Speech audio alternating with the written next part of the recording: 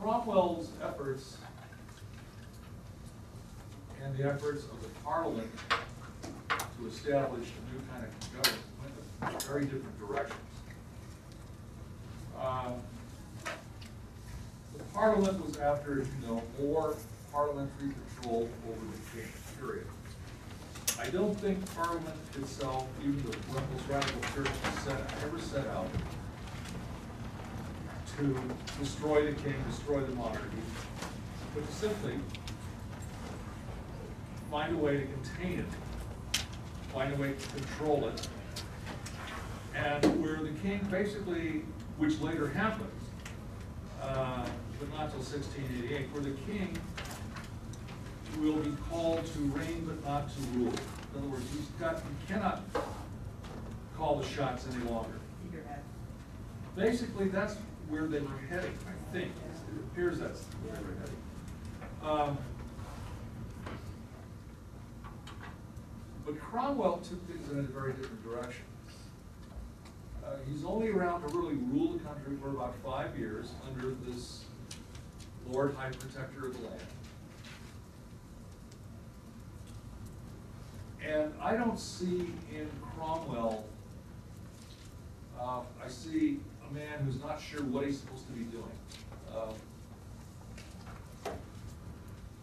He, for all purposes, he is a definitely a ruler, a dictator, or he's a monarch himself, without title. It's hard to know where he was taking this. Now, how many have been reading the little book on Cromwell? Just going through it. Just one person here. Oh, the hand, yeah, that one. You know, that's what I want you to get at. It's a good little book, I knew. Yeah. And it argues various things. Where is he going? What is he doing? Yeah. And what's your take on it? I don't think anybody quite has ever settled totally what the take is on Cromwell. Because I don't think he himself really knew. He wasn't, although he's a Puritan, he is not particularly religious. He's not looking to build a city on a hill like the Puritans have landed at Massachusetts Bay Colony. He seems to be more eager to unite the British Isles, to defeat the Dutch,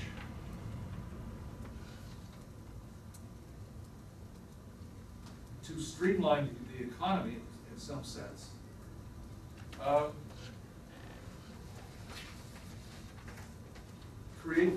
Possibly create a republic, which is what he actually does. There is a republic. Sometimes called a Puritan republic. But those names are kind of strange because none of it ever really fits where this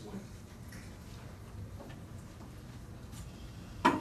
But I think what he achieves in the long run, in his 5 years, is, and I think because he began to see this himself, probably the greatest calamity of the country was not the king versus the Parliament, but it was the tragic collision of church and state that drove this civil war, made it a no-holds-barred war, vicious, horrible kind of war that happens when religion becomes a part of the political system in some way. It just changes things. For the Puritans, it made every act in this war, every victory in this war, and every slaughter that they maintained in this war, it made it an act of God. This is God's will. You know, you can't really criticize all the Muslims around who say, you know, this is the will of God. This is Allahu Akbar. God is great. God has done this. It's easy to criticize them, but we have done the same thing. And I think there's no question that Puritans really saw this in what we would call an eschatological, apocalyptic way. They were achieving the end result of the kingdom of God. They were going to bring about the kingdom of God on earth with everything they did. And it seems very clear to me that Cromwell is not buying into this. He is not trying to create a divine state. This is not Puritan jihad, okay? This to him, we beat these guys because we were better trained, had the weapons to do it, and had, without a doubt, the mass of the population on our side. That's what won the war. And a well-disciplined army that I recruited and trained, partially paid for, but all the recruits were part of it. Now, at the same time, this new model army itself had apocalyptic visions. We know they saw this in each one of their victories was the hand of God. We know they saw it. That's why they sang hymns going into battle. Cromwell may have even believed some of that himself in the first issues of these battles happened in 1644, 1645. But now, you know, it's 8 years later, in 53. He's been struggling with Parliament. He finally says, screw you guys. I don't know where you're going with anything. You don't seem to have a clue in terms of focus. So he really dismisses Parliament. He parts ways with Parliament. Parliament dissolves, and he keeps alive a small portion of Parliament supporters, they're called the Rump Parliament. Creates the Republic. Moves on with that. And then it cannot sustain itself. Why doesn't it sustain itself? Because nobody else knows what Cromwell's doing. Nobody else understands where this thing is heading. In other words, this is a nice shot. What are we doing? Where is it going? God, get some sense here. Get some sanity back in the political focus here. God, anybody want to see the return of the king? Yeah. Because what? Because it made sense. This is not making sense. And Cromwell is not making much sense of it, except for the victories that he has over historic enemies, Britain's historic enemies. Unites with Scotland, unites the Irish with him in a fashion. First time it's ever been done, really done. Killed a lot of people to do it. Has victory over the Dutch. This is the first Anglo-Dutch war. He wins that war. As I said last time, captured Dunkirk on the coast and Jamaica in the Atlantic. Discovered Red Eye and went from there. Okay, now, I love that. Anybody ever been to Jamaica? Have you been to Jamaica? Okay. Oh, God, Caribbean is great. Just a little humid. Just a little. Compared to Hawaii. But not as many sharks. Hawaii doesn't tell you they have sharks. And they're big, and they eat you. Right off the Maui coast. Just chomp, chomp, chomp. And nobody ever tells anybody. Everybody knows not to go to Australia, though, for that reason. Australia is, they're manly in Australia. They go after the sharks. The swimmers go after the sharks and knock the shit out of them. Just ask me, okay. Yeah. Oh, God. The Aussies. Okay. Now, when he dies, his son takes over and says, I don't want anything to do with this. The son has no vision. The son never understood where any of this was going. So young Cromwell is vacillating, and the man who's trying to prop up Parliament to reestablish authority and more or less pull together a government is this very interesting individual, P.Y.M., in the Parliament. He's a very straight-laced Puritan. But there is a hue and cry across the country. They want a return of something of sanity. And General Monk, who was one of the leading advocates of the Puritan success in the Civil War, met with Parliament and told them, look, we need, and I will, bring back the king. The king in exile is Charles II.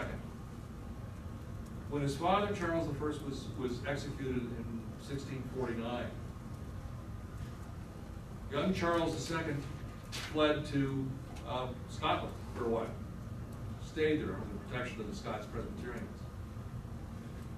After some, just maybe 5 or 6 years, he went into exile in France, and he was really raised in the court of Louis XIV, most Catholic king of France.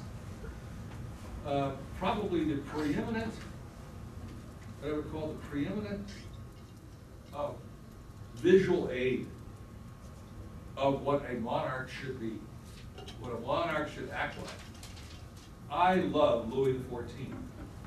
He's just great. Calls himself the Sun King because he radiates like the sun. He also has on his emblem the most Christian king. He's solid Catholic. He is an absolute monarch in the most traditional sense. He runs the show in France, and he has advisors. But make no mistake, there's nobody really giving him advice. He does what he wants. And he builds a brand new center of control. It moves out of the Louvre in central Paris, which was the old habitat of the French kings. And in the 1660s, 1670s, he builds a brand new center for himself as the Sun King at Versailles. It's like, you know, it's a what, 10-minute drive out of Paris to get to Versailles. You look at this thing, it is absolutely palatial, surrounded by gardens, surrounded by hedgerows and so forth. And he makes a statement, sort of a political statement, but it's a statement of his own power and how he sees himself. He has all of the bushes decorated in Baroque style. And then he has them all fenced in with French classical lines, meaning he has controlled the chaos of the Baroque. He is the man.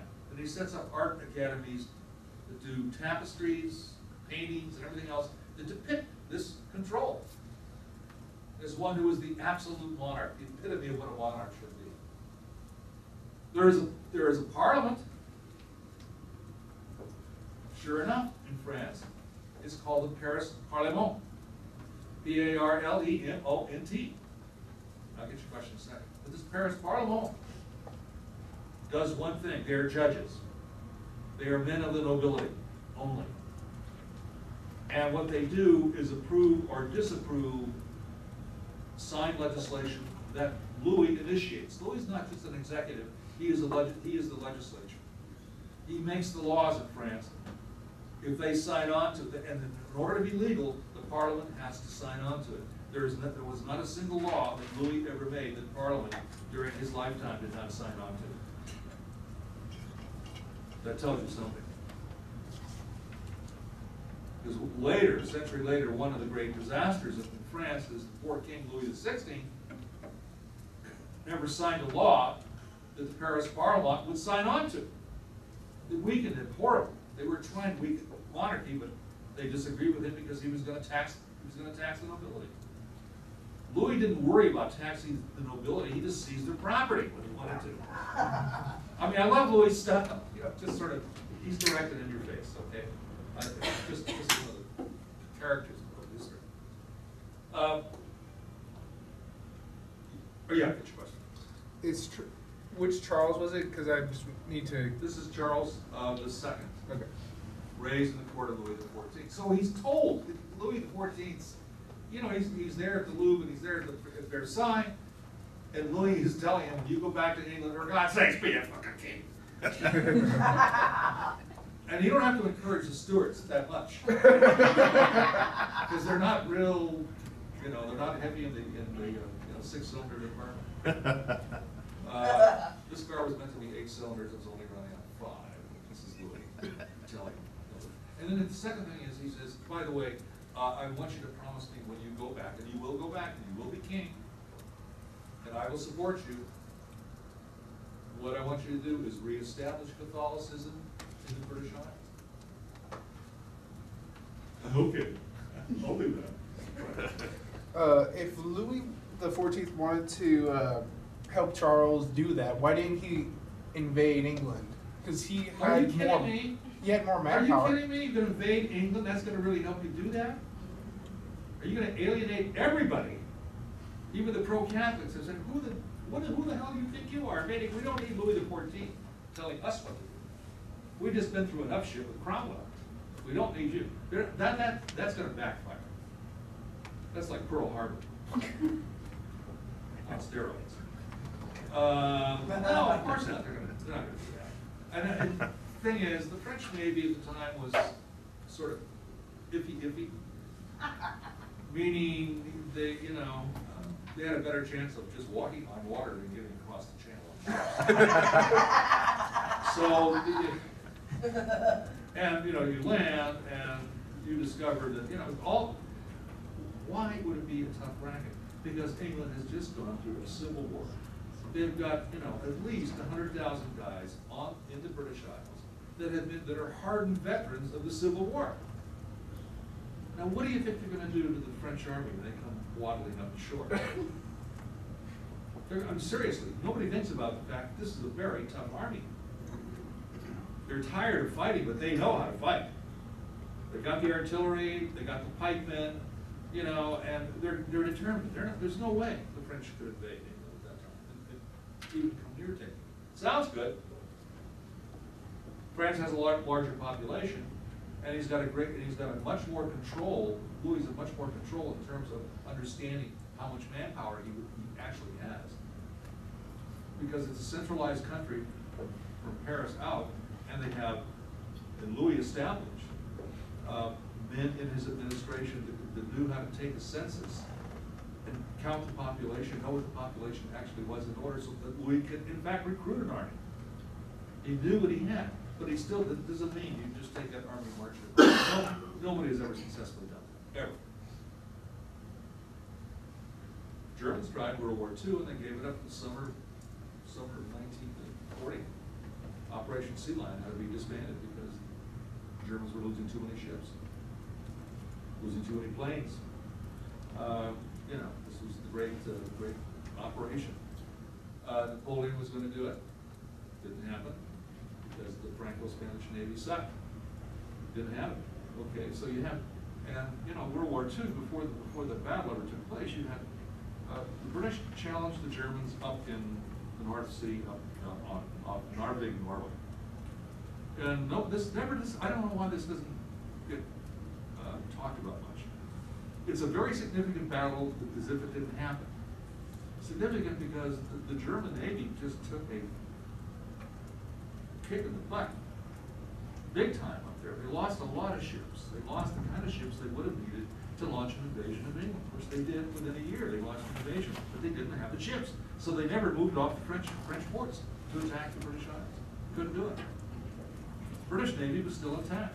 It was a big navy, it was a good navy, and they worked well, good reputation. Been at it for a long time. And Germans tried to take the French fleet. They were going to use that, and the British sailed in the Mediterranean and blew up the French fleet. I said, why the fuck did you do that? Weren't they your allies? Yeah, but that was last month. They've surrendered. Vichy France is not a friend. And so anyway, I'm trying to do that in this country. Not gonna work. But Louis is looking to do what? He has a secret agreement with Charles II to restore Catholicism, to support areas of French interest, foreign policy, and so forth, that he would not object to it. Secret agreement. Now,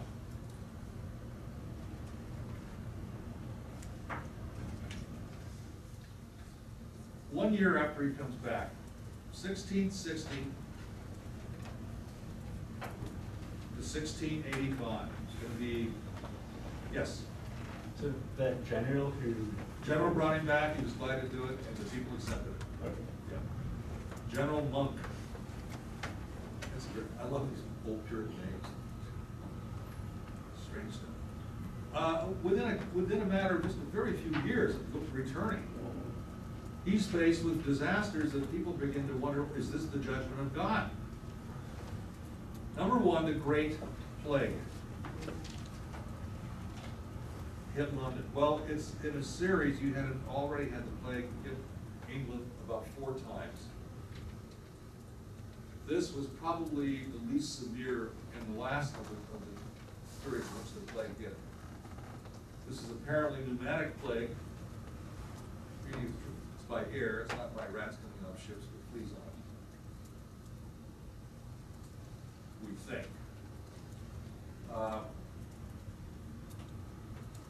You have maybe 1/4 of the population of London died with this plague. Hard to get figures on it.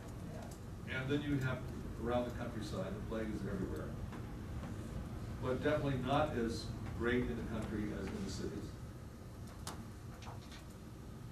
And then it's followed by the Great Fire of London.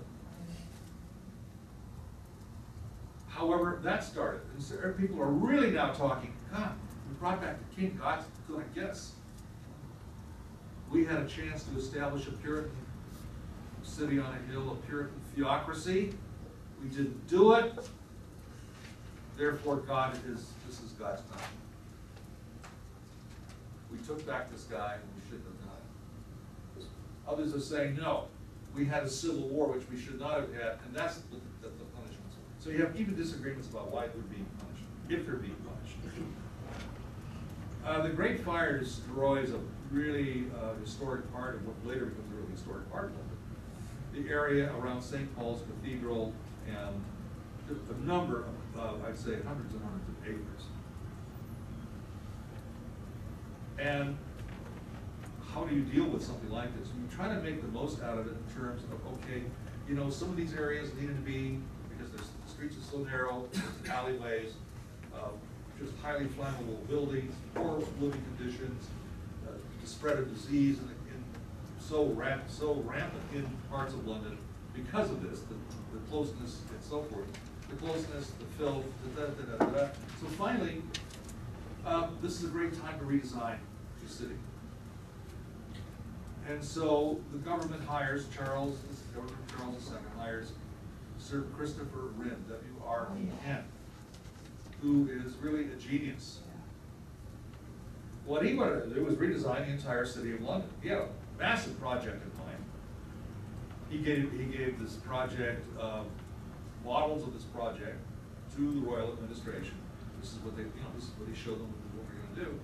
They probably did about 1/3 of what they were going to do when they ran out of money and had to stop. Or ran out of the will to do much more. Where is London, St. Paul's Cathedral in London? If you see any films on World War II of the Blitz, you've seen the Blitz. And up around that is St. Paul's Cathedral. It stands like a freaking fortress actually. You got the background of the Blitz and the Nazi bombs going off, and there's the light behind it, everything in flames. When you see St. Paul's Cathedral, those shots, monumental, just sends chills. There, at the top of the cathedral, is St. Paul holding the cross. You see those flames flying. That is moving. Yeah. This is his baby. And I went to St. Paul's and I thought, this is where it happened. It's huge. I mean, it's just voluminous. And they also have a good lunch there. Starving by the time I went there. And I was really needing lunch because my ex-wife was talking my ear off. I said, I'm really hungry. You can say why I've been married 18 times. Only 3. I don't know which ones I'm going to beat in heaven. Any luck, any bad luck. They're all going to get even. I know they're all going to get even. I know. Okay. So they rebuilt 1/3 of London. Okay. Did a great job. More open space. More open spaces for troops to move through in case of civil disobedience. Could happen again. Same time during this reign, up until 83, you're going to have some of the most remarkable people in English history living at this time. Isaac Newton, as is at Oxford. He's just published some of his works dealing with gravity. Who's the Isaac Newton chair at Oxford today? Hawking. Stephen Hawking. Yeah, Hawking, yeah. Yeah. Incredible character. They asked him, "What? Do you believe in aliens?" And he says, "Well, it seems like there's a pretty good chance that they're out there. The universe is pretty big." He says, "And don't assume they're going to be friendly." Which I thought was interesting. You know, he's like, "You don't know. We don't know." Okay. It's like Columbus meets the Indians and we're the Indians. Yeah. Bullshit. They'll eat us. All right. This is the period in which you had a very great bird's eye view of the people that lived at the time through Pepys' diaries. How many of you guys ever read Pepys, Samuel Pepys? P-E-P-Y-S? Pepys? Diaries are great. It's a great window into the society of the time. The outs, now there's others that are out of the picture. Nobody's reading it. That's old stuff. We don't believe it. It causes a lot of problems. Milton and Bunyan are now out. It's the time of, I'd say, the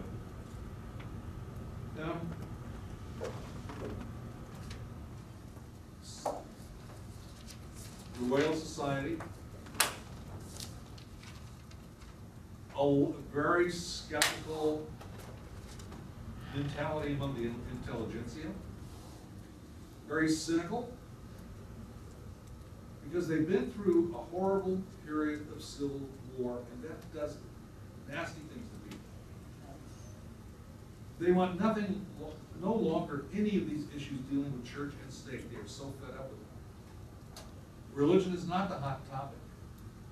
The hot topic is natural law, defending things. Coming of natural law.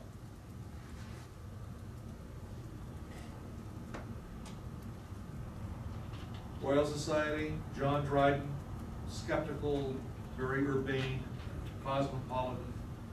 Not this hard-nosed religious fanaticism. That's past, that's gone. But what they don't know is they have a Catholic king. He's come back from France thoroughly Catholic. This is Charles II, thoroughly Catholic, 100%. Going to restore Catholicism to England.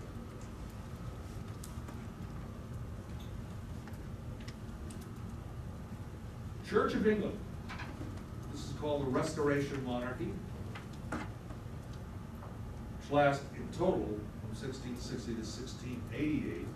That includes James III, or James II, the son of Charles II.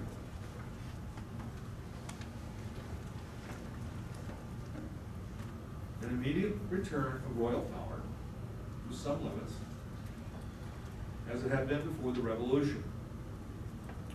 Church of England is now restored.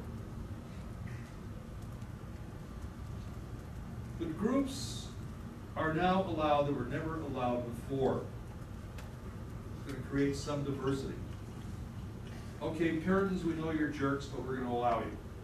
Okay, just don't misbehave. Baptists, oh my God. You really don't want them. Because they don't believe in anything that anybody else believes at the time.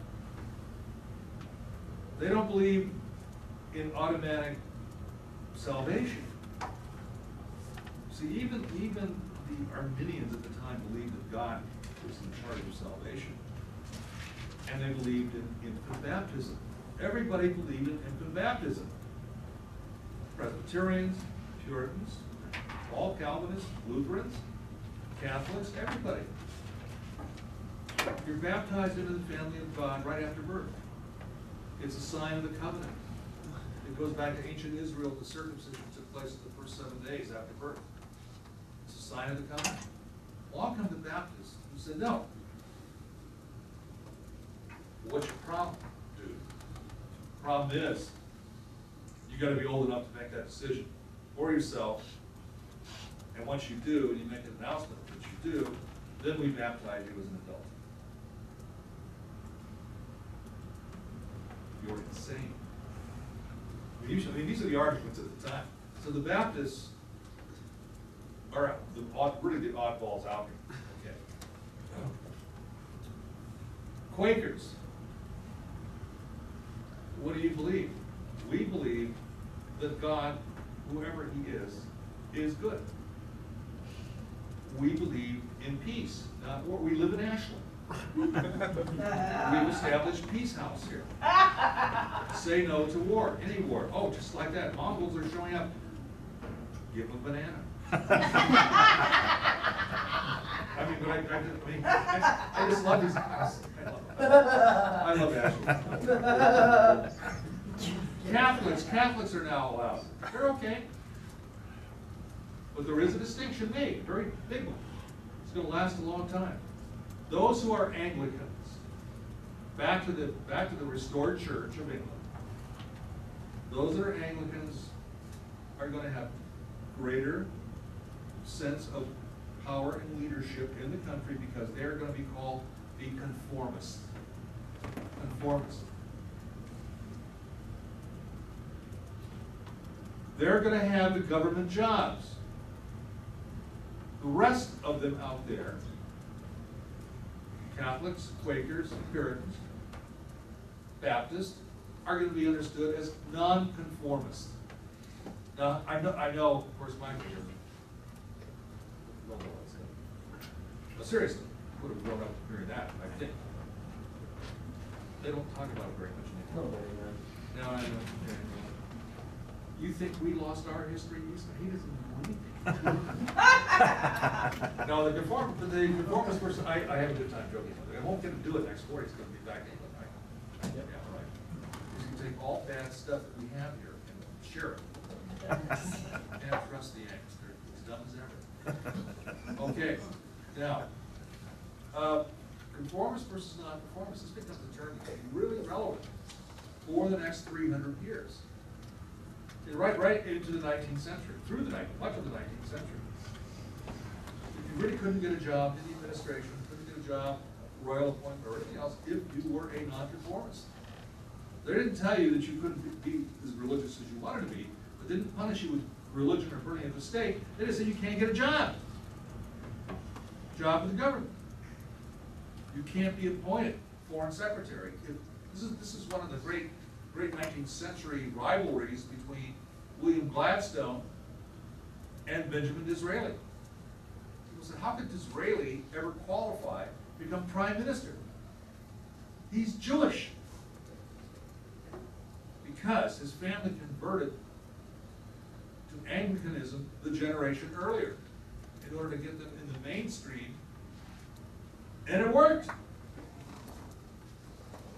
He was an Anglican Jew. I don't know what that does exactly. It means you're kosher. I don't know. Anyway, he's out there. He's chosen, and Queen Victoria absolutely loves this guy. That's mid-19th century. I love Disraeli. He's a total character. I really enjoy it. On the other hand, if you were on the outs, you would never get this. So this is the kind. This is not religious discrimination. This is just a way to limit who has the power. It's a nice way, and we're going to keep the power. Okay. Overseas and trade at this juncture will return to Charles. It becomes much more sharply defined. Navigation acts are passed in the 1670s that support an idea known as mercantilism. Mercantilism basically is that we have colonies on the islands, we have colonies along the coast of North America. Those colonies will supply the mother country raw products that we need, that we can use in our industry here to sell back to the colonies. Okay, what's that got to do with navigation acts? All of the products coming and going from the colonies will be done on English ships. Dutch need not apply, no kidding. They hate the Dutch. But the Portuguese need not apply, the Spanish need not apply, it's gonna be on English ships. The theory, going back to the old bullion theory of the prior century, bullionism, is that the more, there's only so much wealth in the world, and the more you accumulate of it, the more powerful you are. And so mercantilism is a theory that says you are accumulating and maintaining your control of a certain amount of wealth. This is yours, baby, don't touch it. Nobody else can have it. So once in a while, somebody flying a neutral flag tries to get involved. Didn't last long. English said no. So mercantile, now, these laws are slowly applied in the 1670s, but the colonies in North America have already, by this time, existed, some of them existed, for at least 50 years. They have never been scrutinized on the issue of navigation, any kind of navigation laws. Nobody's ever supervised or tried to implement these laws in the colonies. So the colonials are pretty convinced that this stuff can be ignored. But they will ship on their own ships, because by theory, we are still Englishmen, and if we have ships here, we can use our ships. So and the government kind of allowed this, said, fine, okay, that's good, you believe that, that's fine. But just don't ship anything on French ships or Dutch ships, that's bad news. We ship with whoever we wanted to because nobody told us not to in the first place. So these, what I'm saying here, even at this time, the 1670s, these acts are coming to the Americas a day late and pound short. Okay? This is, and they're ignored in large measure. Why? Because the colonies, as white settlement colonies, have been allowed a lot of autonomy. They had to be. Because England couldn't take care of them, couldn't feed them, couldn't do a lot with them in the early years. They couldn't do it. Tons of these people died trying to build these colonies. There wasn't much that England could do to relieve the suffering, especially in the middle of Civil War. So you grow like Topsy. You build your power base. You think you are self-ruled, self-controlled, self-contained, and you're building up this image of yourself as you are the great, man of the wilderness tradition, out there in nature, and building a front. I mean, you've got all these images. God sakes, American images, early days, that we are just everything, the end all, out there doing our thing. We all know it was Bigfoot. How many believe Bigfoot? That's one. There's two of us, I do too. I'm gonna bring the glass up to you. Okay. Now, East India Company, hugely successful during this time. Open trade. English East India Company dealing now with, in India, not Indonesia, but India, dealing in 3 big cities, all stretching across India. Bombay, today known as what? Mumbai. Mumbai, okay. Madras, and across in the Bay of Bengal, you have one of the largest cities in India, Calcutta. Calcutta. You have East India Company factories opening up all over. They're establishing trade lines. They're not colonizing India. This is not called a white settlement colony. It's not that at all. It is basically a commercial colony. And one of the things, the successes of the East India Company in India at the time, is they didn't mess around with Indian politics. They didn't attempt to interfere with Indian religion, whatever it was. Heavily Muslim in the north, but overwhelmingly Hindu from over two-thirds of the country. You still have the country theoretically under the control of the ancient Mughal Empire, theoretically. That's slowly losing ground. But they were there to trade, period. To make a living there, and they were very successful. The English East India Company had a reputation for be very, very honest.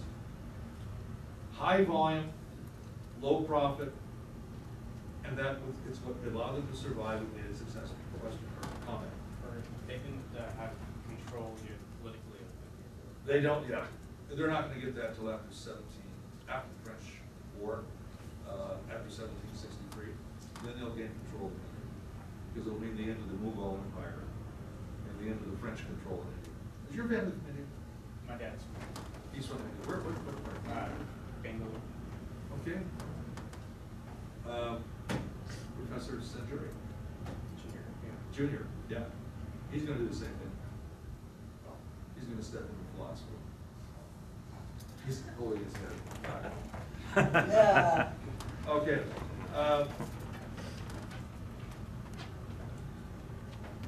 New political parties emerging.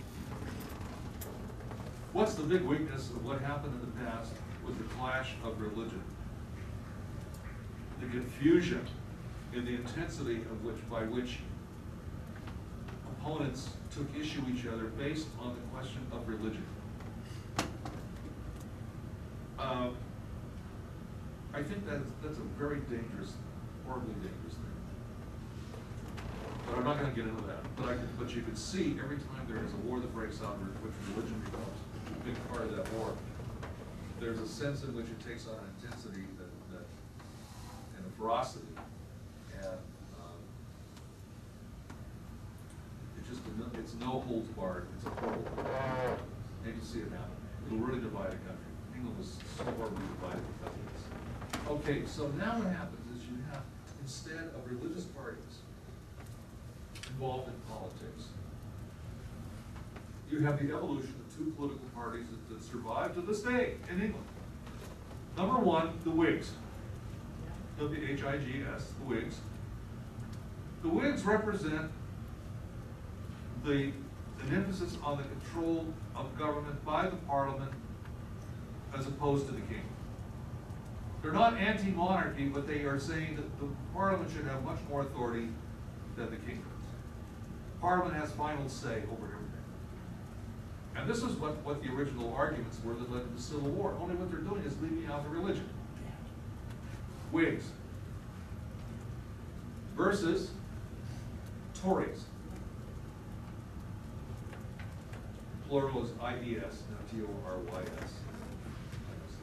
I see the plurals. It's like we're talking about Wales. You're spelling it W-H-A-L-E-S. Richard Rich is now the governor of Wales. Sperm or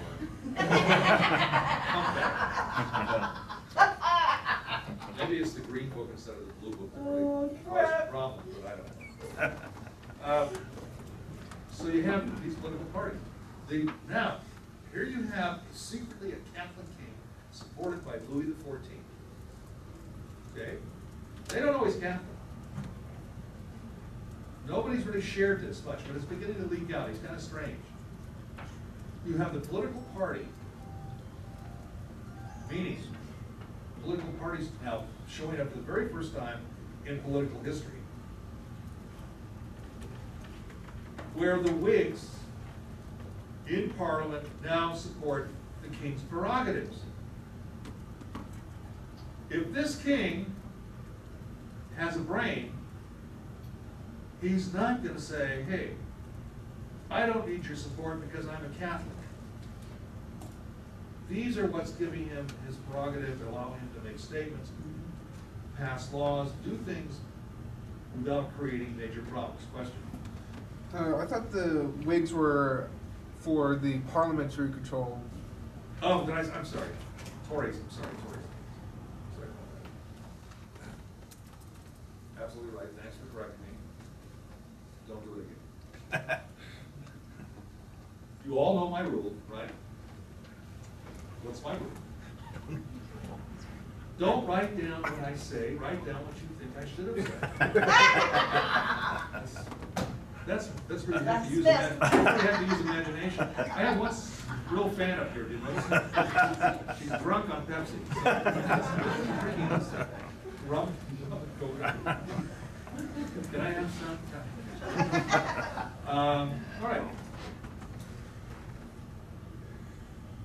restore the Catholic Church. He never really does that. But he's got a younger brother that's gonna take over when he dies. I said earlier, it's his younger brother, and that is James II. So, but there's a lot of good things that go on during the reign of Charles. A lot of things are handled very correctly. Keeps Catholicism mostly a secret, but the younger brother, James II, when he comes to power in 1683, the death of Charles, James II is probably the all-time on steroid brainless, anybody's list of any king of England. I mean, I think this guy is so unbelievably bad. The first thing he does when he comes to power is proclaims to Parliament, I will do what I want, I have the right. He's almost proclaiming divine right of kings, and he's saying, by the way, I'm a Catholic, screw you, and I don't need Whig support. Oh, yes, he did. He just lost it. He's only going to be around 3 years. It doesn't take him long to lose everything. He's about to destroy the Stuart monarchy. He's also going to make sure his son, James III, young James III, is raised a Catholic. Now, I don't care what your faith is in England at this time, the majority of the population are non-Catholics.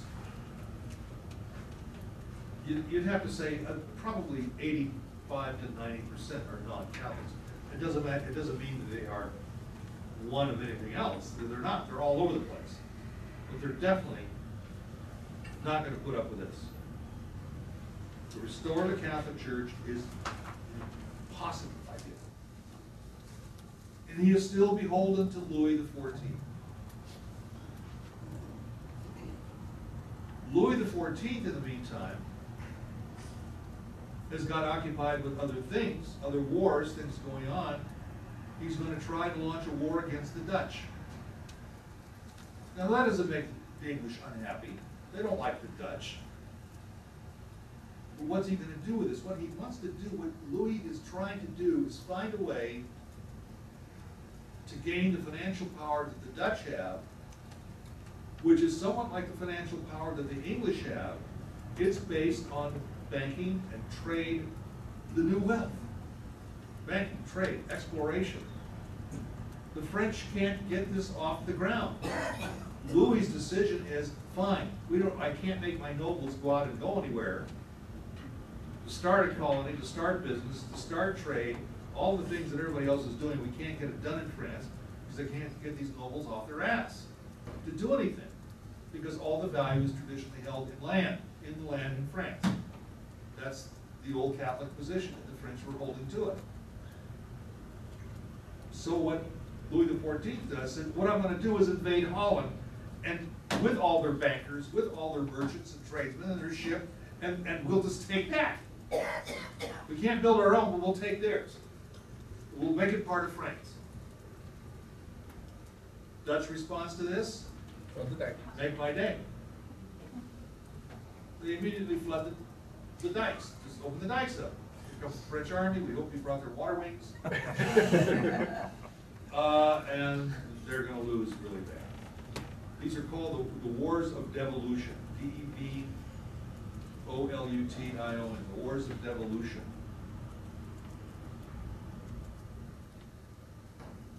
They also managed to get into, at the same time, the Dutch are fighting the Wars of Devolution.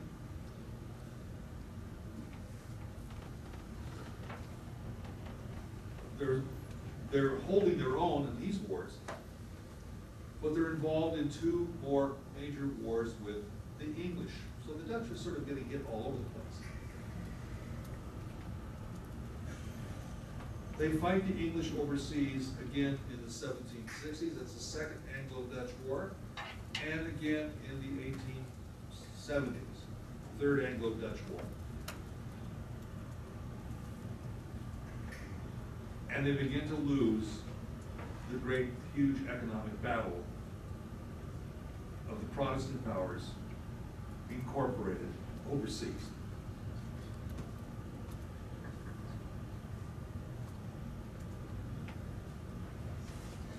And so in this area, the East India Company and success of English enterprise begins to call the shots, begins to win the day, begins to really build, even though nobody understands it at the time, it's really building a significant base for the English to operate as a very small country still, but with great political power,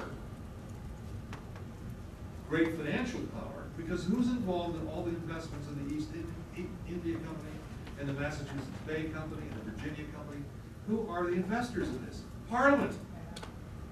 You see, they are allowed to, they do invest, unlike the French, which traditionally can't pull it off. But the English can't pull it off because you have members of Parliament involved in this. Members of Parliament maybe who are not, who form the different breed commons.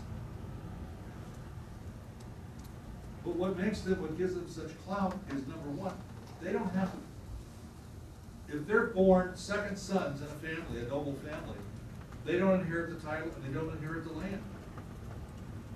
But they do inherit the name. And that name gives them clout, and they can go into any form of business they want to. They're going to become stockbrokers, investment brokers, bankers, shippers, shipbuilders, merchants, whatever they might be. But the sky is the limit to these families that have these middle sons that probably, you know, they're never going to inherit the title. They're not going to inherit the crest. They're not going to get the land. So if they're not going to get the land, where are they going to? They're going to, but they're going to. They do have money. They're going to take that money and they're going to invest. This is how the Dutch did it, and this is how the English are doing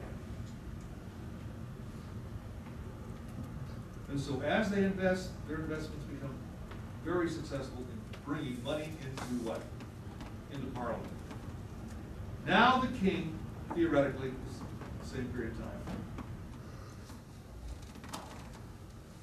has a war against the Dutch.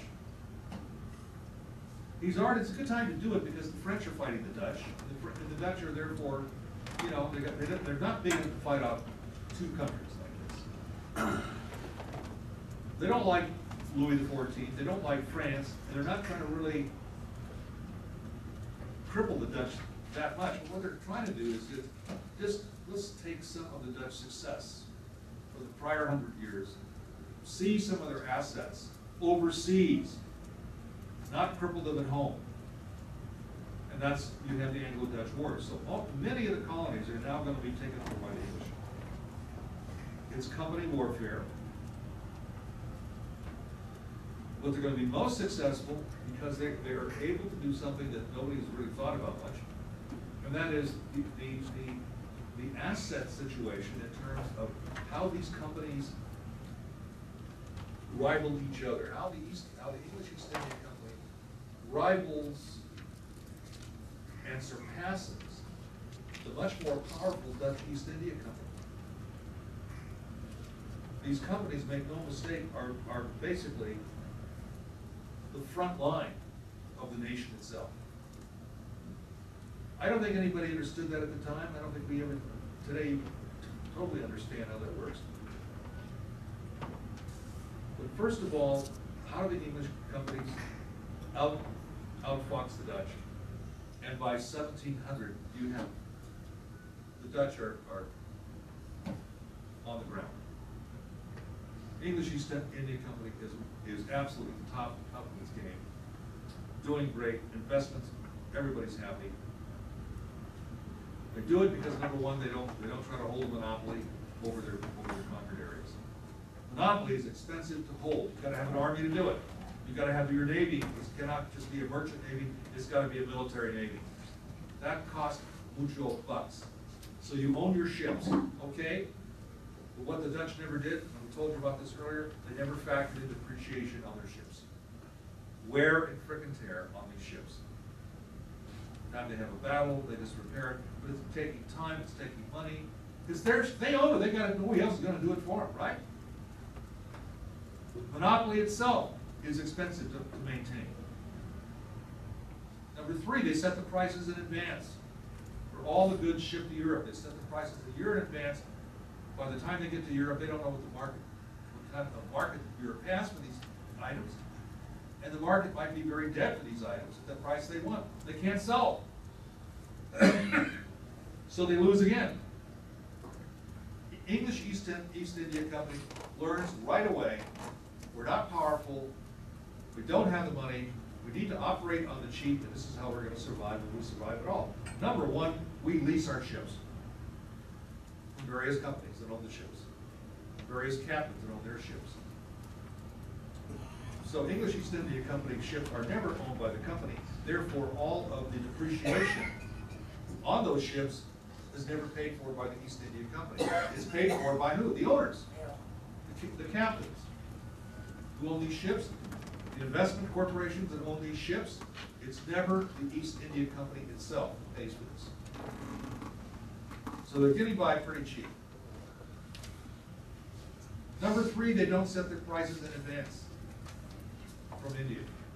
What are they selling from India? Things that people want. All kinds of spices. Pepper and cinnamon is now being discovered in Europe for the first time. It's wonderful stuff.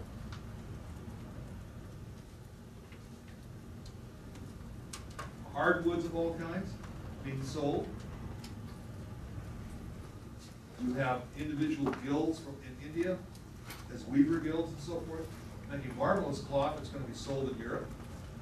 But you never set the prices in advance.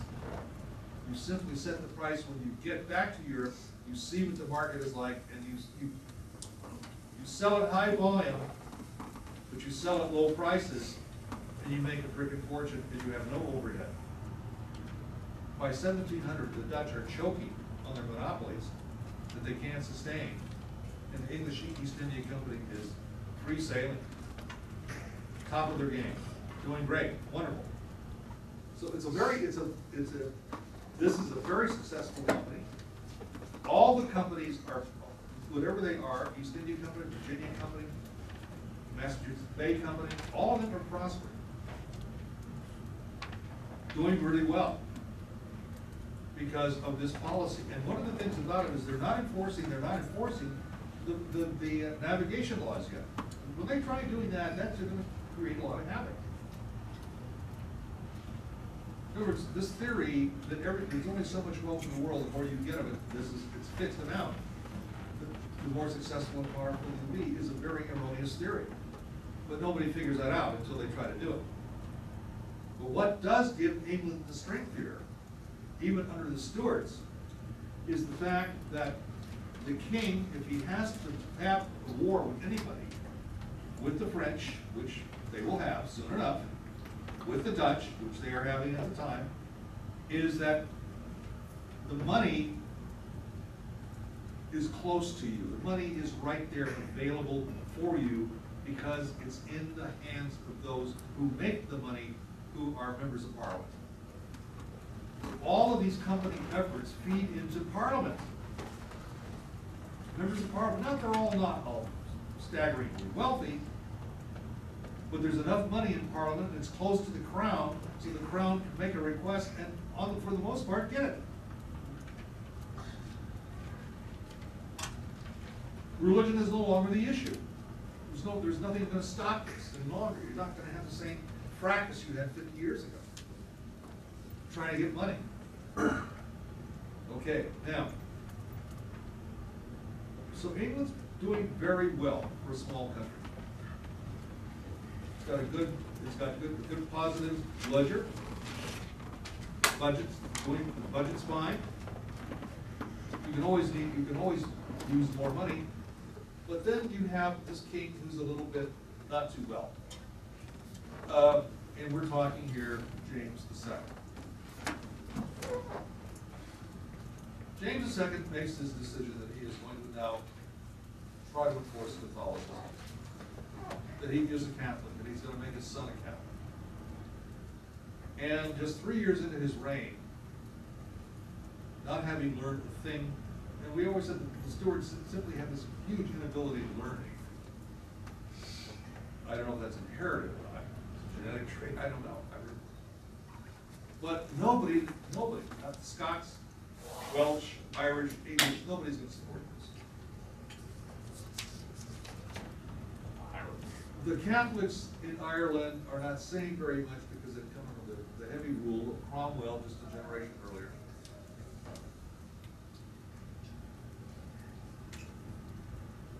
They're not that well connected to Parliament. They still have their own Parliament. So that's sort of negate any Irish opposition. But the Catholics are, they're a minority in the rest of the British Isles. So when he proclaims this, there is a general outcry to remove him. And it's coming from his greatest supporters, the Whigs. Parliamentary Whigs are saying this guy's gotta go. I'm sorry, I keep doing this. The Tories. Parliamentary Tories are saying he's gotta go. The very party that's upheld his prerogatives is the very party that says he's undercut us. And he has. I mean, he's totally pulled the rug out from his supporters. So they're against him. So a decision is made in Parliament based on the theories of probably one of the most brilliant philosophers of the day, the English philosopher. His name is John Locke, L-O-C-K-E. Now the decision is this: remove James and his son from any amount of succession. James is going to be gone. His son James III will not be allowed to step into succession. We're going to call a new king and queen to rule over us, and it's Parliament that's going to make the decision to do this. 1687-88, Parliament called William of Orange, who was married to the sister, William and Mary. Mary is related to James II, his sister. She married William of Orange. She's a Protestant. William of Orange is the stadtholder or stateholder of Holland. He's a Protestant. To come and rule England. To come and rule by act of Parliament. And nobody lifted a finger to defend James.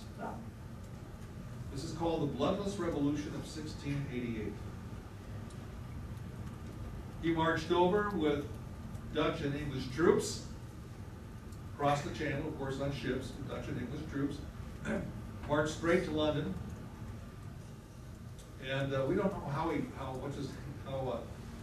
James escaped. But he escaped back across the channel to the court of Louis XIV. Help me, Louis. I'm in a whole lot of trouble. I tried to do what you said and it didn't work. Yeah, it didn't work too well. It's probably when I announced my kids got to be Catholic that they got pissed off. I'm not sure how that happened. But England's fed up with this stuff. They don't want it again. But he is called to reign but not rule. William and Mary are the first rulers that are coming that are called to reign but not to rule. Basically, that's what the old Civil War had been about in its earlier instances. Yep. I thought the English were beating the Dutch. Like they were fighting a war. Oh, they're always against fighting the Dutch. But, but politics are politics and money is money. And here you've got a Protestant who is married to the Stuarts, stood the test of time, time to make a movie. They're over the wars. The last war was in 1670. So you now have you have about, what, 17 years between the last war and making peace with the Dutch and getting on with things. The Dutch are a big thorn in the flesh to the French, so you don't mind that. That's good. So when Charles II was brought back by General Monk, they sort of gave them the responsibilities of pre-Civil War kings. They just kind of went back to the way things were. They kind of went back to what they had before. It's not clearly defined, but what they did establish was political parties. One party supporting the king's prerogative, the other party, none of it's bloodless, it's not religious hate, it's just this is a political party, which now is much more civilized than religious parties, which are always killing each other. So you have that sort of secular interlude here that comes in, that really moderates the politics of that time. Go ahead, or you have more. But like as far as like calling an army and things like that, that went back to the king, and Parliament went back to taxes. Pretty much, but nobody's gonna call anything. There's no emergency, there's no issues that are out there where you would have to call the military for any reason. They're not fighting each other anymore. They found a way to manage, the hate and the divisions through the process of probably the most harmless institution ever developed, and that's political parties. We know they don't do anything. They look like something, but they never get anything done. They're not too dangerous, unless they're in Nazi Germany. But you know, I mean, the Whigs and Tories, they went at it, but they didn't really kill each other. One supports the king, the other supports Parliament. And they keep religion out of the whole system because they neutralize religion by allowing everybody to be there, except if you are a conformist, you're a top 10 guy. If you're a non-conformist, you're at the bottom 90. But it's a much more civilized way of handling things. So what I really like about the study of this period is the English find a way to handle these issues, to harness these issues, and make them work for them. And now you have William of Orange and William and Mary on the throne. First thing they did was celebrate this by building a university in Maryland. William and Mary University, established almost the time of the coronation. It's probably one of the great universities in this country. It's the oldest one, isn't it? Huh? It's the oldest one in our country. I think it is. It's older than Oxford. It's older than, I'm sorry, Harvard. Can't tell that to anybody. They know that God created Harvard before he created the heavens and the earth. Yes, yes. Let's look a little bit right now. Well, no, I think I'll wait on that. What goes on here with this coronation and so forth? To rule but not to reign. To reign but not to rule. Keep that in mind. This government will be subject to Parliament. This is how it all worked out. And it's based on something that came out at the time. It's called, John Locke wrote a work called Two Treatises. The two treatises are essentially treatises on government. And he wrote a second, it's called the Second Treatise on Government. He wrote these first in 83, the second one in 88. They become the model for the new Constitution, what is considered a constitutional revision here. First of all, in the treatises, he's a philosopher, and he bases a lot of his language on the earlier writings and discussions of a very early, very ultra-conservative philosopher named Thomas Hobbes, Hobbes. Hobbes wrote a work called Leviathan back in the 1630s, in which he said, man in a state of nature, way back when. Now, anthropologists would just really love this one. And this, what is man in a state of nature? What does that define? What was that? Okay, it's sort of like once upon a time. But here's chaos rule, and men chose, you gotta be politically correct here, people chose a ruler to rule over them, in which the duties of the ruler was to simply rule and what is the position of the people who are ruled? To simply obey. This is a one-sided coin by Thomas Hobbes, where the king is seen as the mortal god. Believe me, James I, when this was written, loved this. He thought it was a personal treatise from God himself to James. It's from Thomas Hobbes, who was not trying to support divine right. He's just telling, he's expressing a theory. Well, that thing continued to grow. Thoughts about that grew. John Locke, a generation later, writes the treatise on government, where he says, okay, people in a state of nature. I'm going to use his language. Man in a state of nature has chosen a ruler to rule over him. But there's a condition on the ruler. If you call the ruler the king, there are conditions.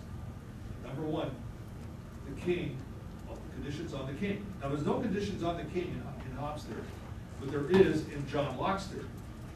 Conditions are the king. The king must rule wisely, justly, and fairly. Oh, you're kidding. I could try telling that to Henry VIII. Yeah. Wisely, justly, fairly. On the other hand, the people's response is to obey the king unless he doesn't rule wisely, justly, fairly. In which case you have the right to remove the king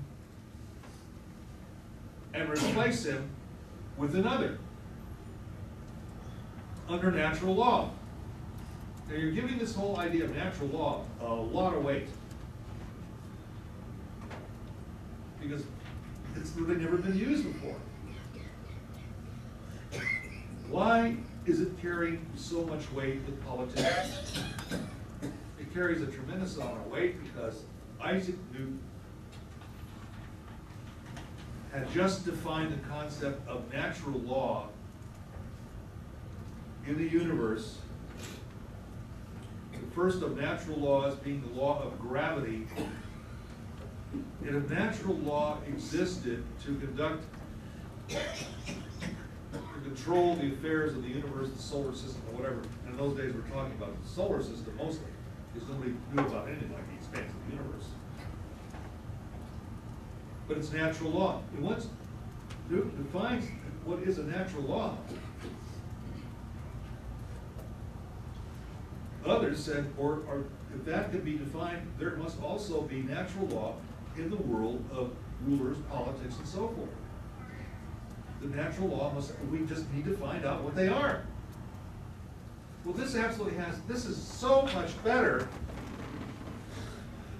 than trying to establish some kind of concrete rule through divine right, or religious imperatives, or theocracy.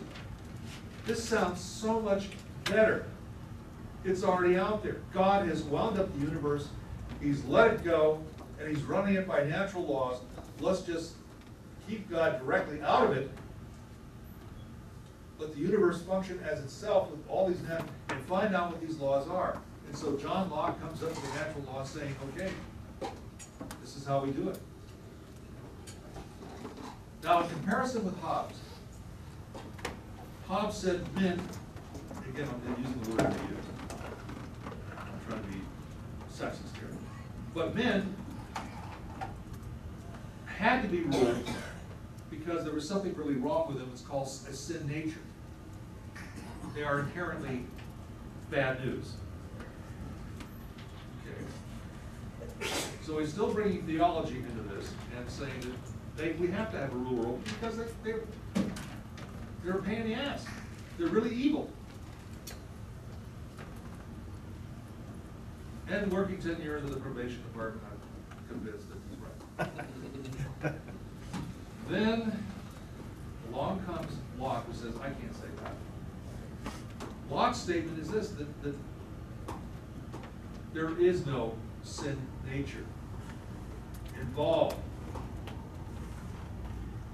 The man, as he exists, is a tabula rasa. Blank slate. You love the tabula rasa part? It's a blank slate in which human government writes whether you're gonna be good or evil. It's not nature, it's nurture. Same old arguments today, nature or nurture. So if you have a government that is oppressive, where people have no rights, where people are abused and so forth, it's going to create social conditions that are so bad that it's going to create people, it's going to make people really evil. So you blame the government. And at the time, you can blame just about any government for having things like that go on. Torture was common and so forth. Here, you just get a ticket. Ashland PD is Big Brother, they're always looking for you, and they're gonna get you, okay? They love you. The city of Ashland loves you because you have money. Okay, now. So the Bill of Rights now states this condition, it's a tabula rasa, and you have all these things built into it. And therefore, the people are brought into this as the bottom line measure. The people should have the right to vote for their rulers. Vote them in, vote them out, and so forth. Well, you're not gonna vote kings up, you're gonna vote kings, ministers in and out, and so forth. So you have a greater emphasis on the rights of people. When this revolution is through by 1689, William and Mary are on the throne, they're reigning, but they're not ruling. Parliament is largely in control of the purse and everything else. The big issue that started almost a century ago has been settled in favor of the Parliament, but with a king as a figurehead. It may not be that closely defined, but Locke has come as close to anybody to defining this, the right of the people. And so all kinds of voting, redistricting took place. You didn't have really organized voting before this. So it's now taking place, giving people the right to vote for who? The members of Parliament. Who's going to go for Parliament? They did not vote for the members of the House of Lords, but they did for the House of Commons. And so the individual member that's going to run for Commons, because the position is, we've said it before, to stand for Commons, because he's going to have to pay his own way if he goes. But how many people, even with this change, this is a dramatic change, this is really the birth of democracy in the West. How many people had the right to vote once this went into effect? 1 in 350. Because there are enormous property laws here. For the right to vote, you have to have so much property qualifications, education qualifications, which most people didn't have. It's not going to change until the Reform Bill of 1832. In which that's going to be reduced to 1 in 35 has the right to vote. And later, the Reform Bill of the 1850s, it's going to be 1 out of 2 that has the right to vote. Who's going to be left? Right on. 1920. Should have never let it got beyond this, okay?